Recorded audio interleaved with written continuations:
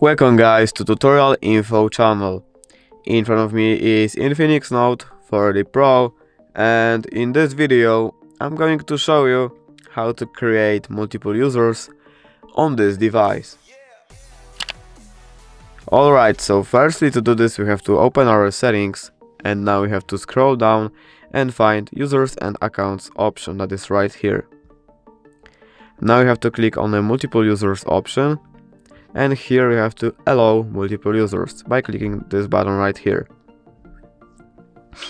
Now as you can see, we can add a new user and we can set a picture to this user. We can choose from here picture, take a photo with our camera, or choose from our photos, maybe this one.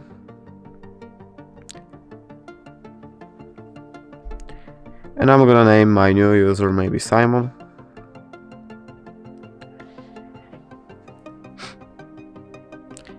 And that's it, that's how you create a multiple users.